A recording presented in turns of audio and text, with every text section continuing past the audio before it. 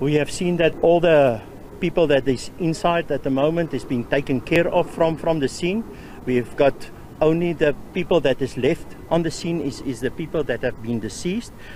There's a mother that lost her daughter, a son-in-law, and 3 of her sons.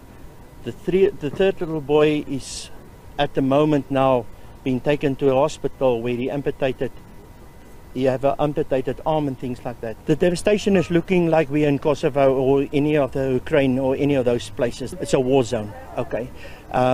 There's body parts lying from 3 blocks away from the scene. There's parts of the truck that's lying up to 5 streets up from here at the moment and things like that. So there's a lot of devastating. The bridge have collapsed underneath there. There's nothing left of that big truck that got stuck there, and it blew to ashes. Our hospital is in devastate at the moment.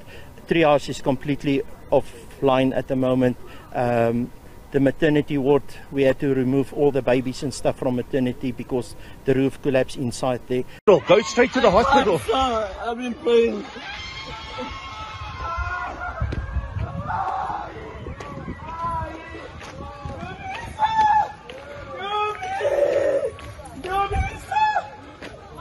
But what I want to emphasize is people stop spectating where there's a big accident scene and things like that, because we could have been avoiding this whole thing, but people want to go and look what is going on, and at that point, critical point, this truck exploded and a lot of people got very much injured.